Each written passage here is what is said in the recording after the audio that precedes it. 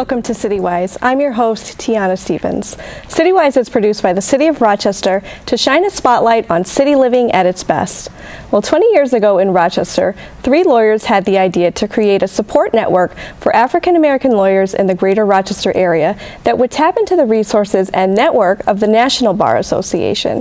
Throughout the years, the Rochester Black Bar Association has grown to be a leading organization promoting the needs of legal professionals in our community, and it's focusing its efforts on engaging the next generation of lawyers and judges in Rochester. And with us today, Fatima Reed, President of the RBBA, and Aaron Frazier, Vice President of Programs and President-elect. Thank you both for joining us today, and congratulations on 20 years. Yes. Let's start with the history of the RBBA. How did this all get started?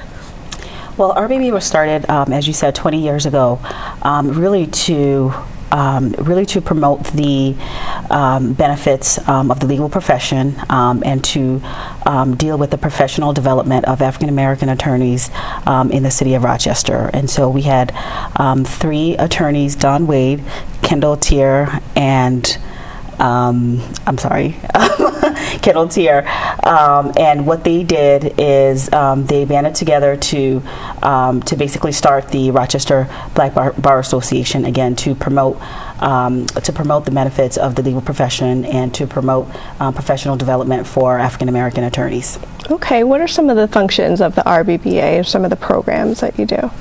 We offer continuing legal education courses, which are courses that attorneys are required to take. They have to take a certain amount of hours each year, and the purpose of those courses are just to help attorneys maintain their professional competence in emerging areas of law or changing areas of law. So some of the programs that we offer in that regard are programs designed to help attorneys and help attorneys understand the value, for example, of offering pro bono services or services free of charge to indigent clients.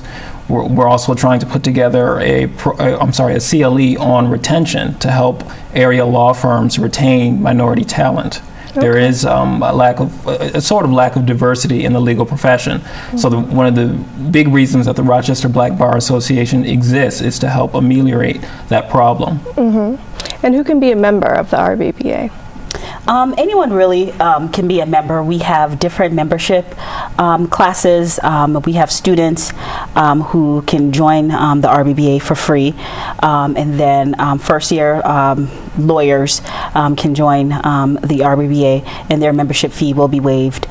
We have affiliate members who range from business owners to anyone who really just has a vested interest in seeing the advancement of minority attorneys in the Rochester area, as well as attorneys. They can all join the RBBA, and that fee is $50 per year. Okay, and you guys have increased your efforts and reach out into the schools lately. How does that look? What are you guys doing exactly? Well, going back to the membership question, we are trying to recruit, especially college students, to sort of be unofficial members of the organization, especially college students who are interested in becoming lawyers, because we think that being able to form that partnership with the young students who are especially interested in becoming lawyers or just joining the legal profession in general or an ancillary profession to the legal profession, forming that partnership, I think, is a huge step in ameliorating those diversity concerns that I talked about earlier. Not to toot my own horn, but I think that I'm probably a successful example of what we're trying to do, and that I was born and raised in this community. I attended public schools all my life. I'm a proud graduate of 58 school, elementary school, and then School of the Arts. And the Rochester Black Bar Association identified me in high school as someone who identified himself as someone who wanted to become an attorney, and they supported me. Throughout high school, I was involved in the Rochester Teen Court program, and I got to meet a lot of great members of the RBBA, including Caroline Morrison, who's now a city court judge, Roy King, who is a retired city court judge, and many, many others who took me under their wing and supported me throughout college, well into law school, through the bar exam, and now in my first year as an attorney. And it seems you reach out even to the younger kids, like say at School 19. Can you tell us about that partnership and what you do with those students? Yes, we had a wonderful program for Black History Month at School 19, in which our members were so excited about. We had a Black History Month presentation, and the chair of that was one of our social chair, and who was on the executive board for the Rochester Black Bar Association by the name of Shawnee Curry. She created a slideshow presentation with the help of Aaron and Judge Roy King, as Aaron mentioned, and basically what they took the students through is the history of African American attorneys in the Rochester area. And so the students had sort of a sense of what attorneys are, what they do, and basically they were able to see attorneys that look like them. And it was a wonderful presentation. Aaron, I don't know if you want to, Aaron was one of the presenters, so I don't know if he wants to elaborate on that a little bit. We gave the students a full run through of the history of African American attorneys in this county as well as in the nation. Wow. I think we started mid 19th century with the students in terms of African American attorneys in Monroe County, and just walk them through the great contributions that African American attorneys have made historically and in the present day. And they were so amazed at all of the big and exciting things that African American attorneys are doing. Of course, we talked to them about our lovely mayor as well as our president, who are both attorneys. We also talked to them about some exciting attorneys who are doing things in industry, like Nina Shaw, who's a very famous entertainment lawyer, and she gets to work with movie stars and entertainers and musicians all day. And students were just fascinated by the degree of versatility that comes with a law degree, the different things that you can do with a law degree. And we had some great questions for the students. I mean, a lot of them asked about, well, what is it like to be an attorney? They asked about the bar exam. We walked them through the bar exam, that horrendous process. And they were just as shocked as I think we all were when we first heard about the process. But many of them were still very interested in becoming attorneys. They accepted the hard work, and I think that's why we need to do programs like that, because it gives the students that history lesson. And that history lesson, I think, contributes to their confidence, which allows them to pursue whatever their dreams are. Because I think that's one of the big reasons why the RBBA exists, because we want to help the young people of this community pursue their dreams. If they want to become lawyers, that's great, we love it. But we really want to use our power and experience as attorneys to open the doors no matter what their dreams are. Sure. So my next question was going to be, why do you think it's important to engage youth at a young age? And you kind of answered that, but specifically for yourselves, what does it mean for you to be part of this organization? Well, really, I know it's been said time and time again, but the children really are the future. And we think about each of us, and through my time in the RBB, I've gotten to know a wide range of people, and even I think about myself. You know, even while I was born in the United States, my mother took us to Nigeria at a very young age. She was in this country as an illegal immigrant for many years, so she couldn't stay here, and so she took us back to Nigeria, and we lived, you know, in one house, a very small house, with several people, and not having a lot of money. And in Nigeria, if you often want education, you have to pay for it. You have to be from a well-to-do family and to pay for it. And you didn't see a lot of examples. Like for myself, I did not see a lot of examples of young or African-American women or anyone that looked at me that was a lawyer. I didn't see a lot of women who were able to be advocates for any sort of rights. And so for me, it's personal that I have an opportunity here. Right here where I live, I have 3 children, 2 small daughters who, you know, I hope am an example for. And right here in Monroe County, for me, I hope to be an example for someone who may not feel as if their situation, their current situation, will lead to a better and brighter future. And for me, I hope to show someone, a young person, that no matter what their situation currently is, they have a bright future. That if you work hard and you're diligent, that you will have a bright future, and that you do have a voice. So personally for me, I hope just to be that sort of inspiration to persevere and to climb out of whatever situation that they're in. I totally agree. It's that example and that support that the Rochester Black Bar Association provides that has been so meaningful to me. Well, again, I grew up in the inner city in Rochester. No one in my nuclear family had a bachelor's degree, so I had no one to turn to in terms of trying to understand how to get into college, and then once I'm in, how to navigate that process and how to go about navigating that process in such a way that I can maximize my chances of actually achieving the ultimate career goals that I had. And being able to make those connections in high school through prominent African-American attorneys in the Rochester community, as well as prominent non-African-American attorneys in the Rochester community, because the Rochester Black Bar Association has a lot of wonderful non-African-American attorneys and judges among its ranks, many of whom who were just as influential to me in my development as an attorney and as a student growing into an attorney, including Judge Yaknin. Judge Ellen Yaknin is a city court judge, and she's a great, wonderful contributing member of our organization, and I got to know her through the teen court program, and she wrote me amazing letters of recommendation. It's the support of individuals like that that allowed me to go from living in the inner city at a city school to Harvard. I went to Harvard for college on a full ride, and then to Cornell Law School. And it's that support, because there were times in college and in law school where I didn't know how I was going to do it. And in those times, I emailed Caroline Morrison, or I emailed Judge Stephen Miller, or called them up on the phone and said, I'm struggling here. How did you all get through this? This is insane. And they talk with me and they joke with me, and then when I come back for vacations, they take me out to lunch, and we just swap stories and just talk about this beast that we've gotten ourselves into, and how at the end of the day, as tough as it can be, it's all worth it, because it really is a noble profession. It sounds like a great support network. What made you want to become a lawyer, Aaron?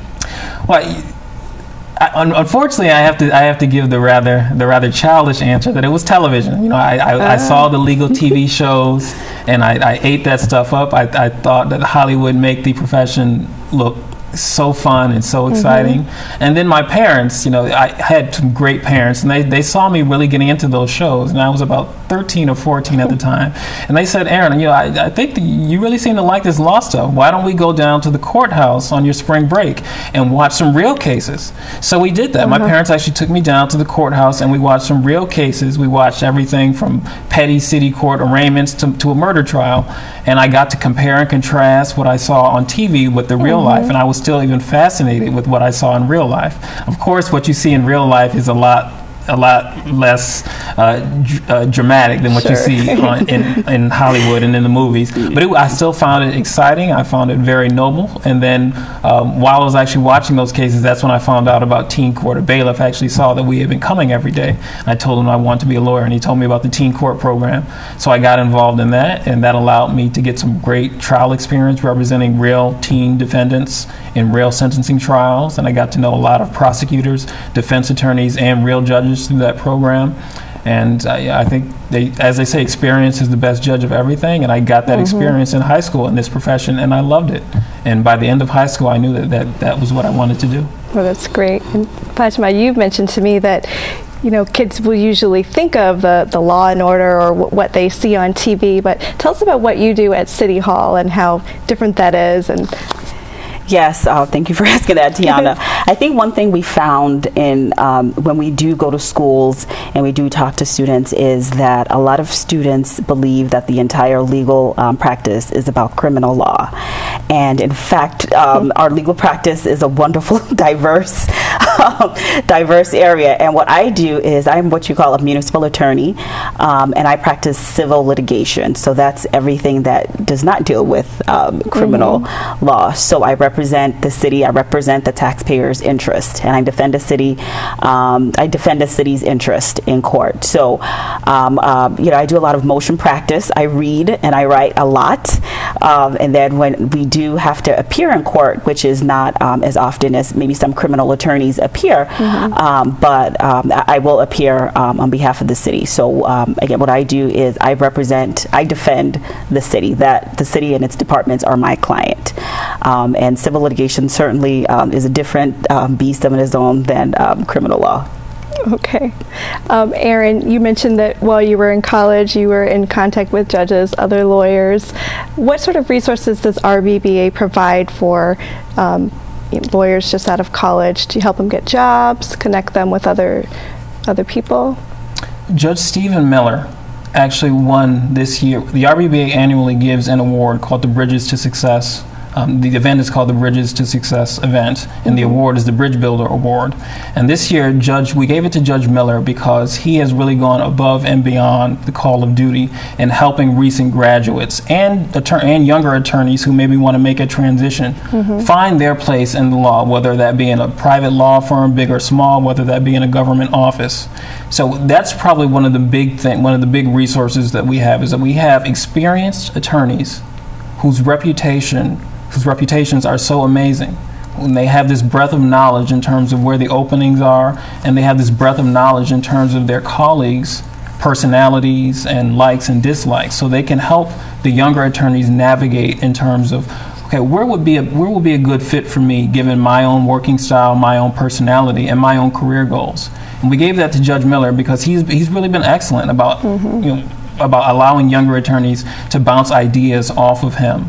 Another thing that the RBBA offers is scholarships. We offer scholarships to help high school students who are thinking about pre-law or similar major in college. We also we're also thinking about offering a college scholarship to help college students who are interested in going to law school defray the costs of the law school admissions tests and all the very expensive law school applications. And then we also currently offer a law school scholarship for students who are currently in law school. So we have the financial resources and we have the networking resources to help young people who are interested in becoming attorneys really find out what the profession is all about, and then if they're still interested after that, find out where their place is within the profession. What do you think the most important function of RBBA is? Tiana, I would say that just to piggyback off what Aaron just said, is we are a resource for the community, and just to follow up on what Aaron said, we also take meetings with different students all over the city, and we just recently hosted a panel discussion at the Rochester Career Mentoring School, in which we basically gave an A to Z premiere on how to become an attorney, and the students really were thrilled by that. They sincerely enjoyed the practice, and they were able to talk to a panel of 5 to 6 attorneys and really pick their brain and understand what they need to do, let's say starting from high school through college, going into law school. So I think the most important thing is that RBBA is a resource for people. We have, again, as Aaron mentioned, a wide range of different types of people and different points in their career, who are very knowledgeable about whether it's different internships or different positions at law firms or governmental agencies. So that's one thing. RBBA is a tremendous resource for the community. Okay. What sort of other community outreach events besides going into schools does RBBA engage in?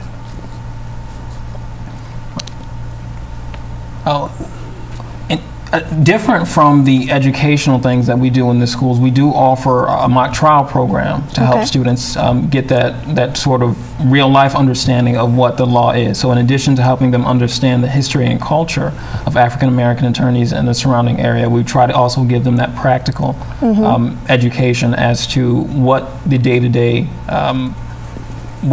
life of an attorney actually is. And we also do different volunteer opportunities for if anyone is interested in, again, either going into a school or, in the past we've held voter registration drives. We've also participated in the city's clean sweep. So we also provide an opportunity for people who are interested in volunteering in the community at large. We also do that as well. Okay. Tell us a little bit about the group. Who are some of the notable members or past members? Sure. I think one of our most notable past members is our current mayor, Lovely Warren, who was also president of the Rochester Black Bar Association. She set a tremendous tone for the organization while she was president. She actually went to the different law firms. There was an issue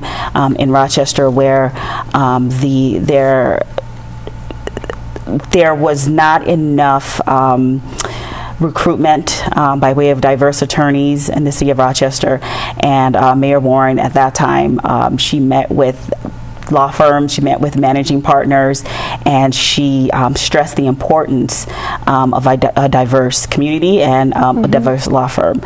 So that's one person, again, as Erin. Go ahead. I'm sorry. Before we leave Mayor Warren, that also reminded me of something that's relevant to the previous question, because Mayor Warren helped found the Rochester Black Bar Association Judicial Evaluation Committee. Okay. So every year now the committee tends to range from between 7 to 13 people each year, and we invite all of the candidates who are running for judicial office in the area in for an interview. They submit voluminous paperwork in terms of an application, and we review their application, and then we ask them some pretty difficult questions just so that we can assess their competency for the bench and their judicial temperament. And we also assess their sensitivity to issues that traditionally affect minorities and African Americans specifically. So that's a service that we provide to the community and African Americans and minorities within the community, so that they can get an assessment of these candidates' sensitivity to issues that affect them that don't necessarily affect others in the community, or at least not to the same degree. Going back to the question on the floor, we also have Todd Ballard, who is a partner with Harris Beach. That's where I work. He's also a former Monroe County legislator. Caroline Morrison, she's a city court judge. Teresa Johnson, city court judge. Stephen Miller, city court judge. Maya Dixon, city court judge. We have T. Andrew Brown, who is the named partner in Brown and Hutchinson, and who is also currently the corporation counsel to the city of Rochester. We have Tara Johnson, who is currently the director of IT for Excelis Blue Cross Blue Shield. We have Ruth Brooks Ward, who is a local real estate broker. We have such a diverse array of members. I mean, it's really amazing to see and watch. We've also got Justice Sconier. She's an Appellate Division 4th Department Supreme Court Justice. So New York does things a little weird in the way we name our courts. So in most other states and in the federal government, the Supreme Court is the highest court in the land. In our state, it's an intermediate level court. So Justice Sconier sits right in between the trial court and the court of last resort in our state. And it's not all the time that a case that would go to Justice Sconier actually gets to go to the Court of Appeals. That's the highest court in our state. So a lot of the times, Justice Sconier has the last word on an issue in a case. So that's an extremely important role, and we are very proud of her. She's very active in our organization, and she's very supportive of a lot of the membership in our organization. And you guys have a very important event coming up later this fall, the gala to celebrate your 20th anniversary. You want to tell us a little bit about that? Yes, we're very excited to celebrate our 20th anniversary gala this year. We're really doing things differently in a big way. We really want a lot of community involvement, because our big reach this year really is just to have the community really embrace the RBBA and really support us and join us in our continued efforts to advance issues for minority attorneys. So this year, our gala will be on November 1st. It will be at the Rochester Riverside Convention Center, and we've secured, we're very excited about the keynote speaker we've secured. It's the New York State Court of Appeals judge, one of the newer judges, Judge Abdul Salam. She has graciously agreed to be our keynote speaker this year, and share some of her wisdom with us. It's really going to be it's going to be a big celebration. We're going to have dancing at the end of the night, which we've never had before. But but it's really, this is a point of celebration. So we're really excited. All our committees are fiercely working to make it the best celebration ever. And there we're going to present different awards and also present some of the scholarships that Erin has mentioned. Okay, that sounds wonderful. And this is open to the community. Anyone can purchase a ticket to come to the gala? Yes, we sincerely encourage community involvement. We hope people will look at the website rbbalaw.org and keep apprised of the different things that will be coming up for the gala. And anyone in the community is invited. We encourage the community to come and to meet the different attorneys in town and the different business people that are currently in Rochester. Wonderful. Well, thank you both very much for your service to Rochester. Thank you. Again, to learn more about the Rochester Black Bar Association, you can call 502-8736 or visit rbbalaw.org. Thanks for joining us on this edition of CityWise. I'm Tiana Stevens, and we'll see you next week. You guys were